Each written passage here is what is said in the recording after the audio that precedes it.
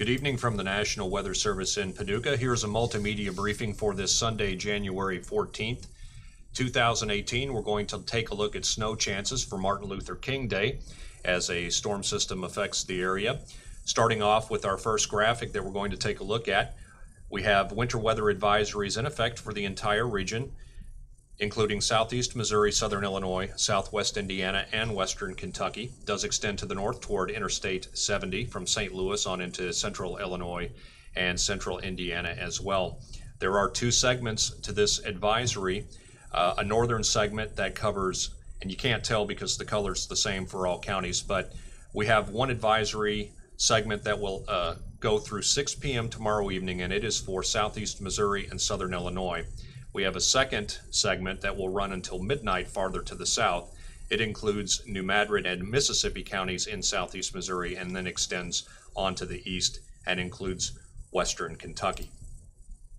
As far as the evolution of snow through the day on Monday, it will begin early in the morning. By 6 o'clock, the leading edge should be as far south as Perryville, Missouri along I-55, extending on to the east-northeast to around West Frankfort and then up to Princeton, Indiana, north of Interstate 64.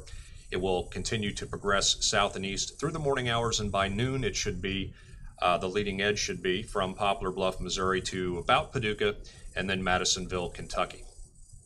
It will develop over the rest of western Kentucky between noon and about 3 o'clock in the afternoon.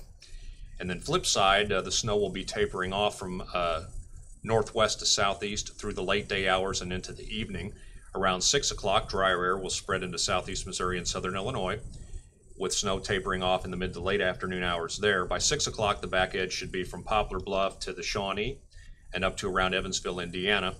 By 9 o'clock, the back edge of the snow should be as far south and east as, say, Fulton, up to Benton, Kentucky, and over to Madisonville. The snow should linger until about midnight from, say, Murray and Mayfield over to Hopkinsville, and then between midnight and 3 a.m. it should finally come to an end in this area.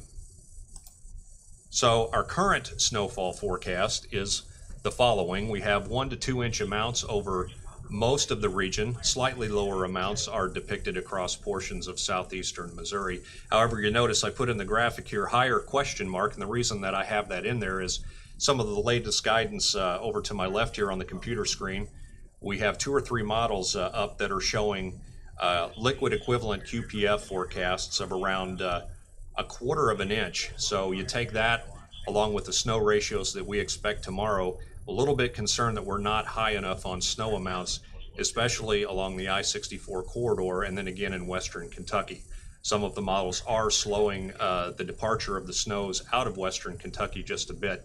So we may have to bump up amounts. I don't know exactly what the midnight shift will put down, but just looking at some of the data to my left here, we could see some 3-inch amounts easily, and we may be pushing 4 if these forecasts actually pan out. So the numbers are up just a tad, and we'll make adjustments as needed through the midnight shift tonight for the start of the day tomorrow morning.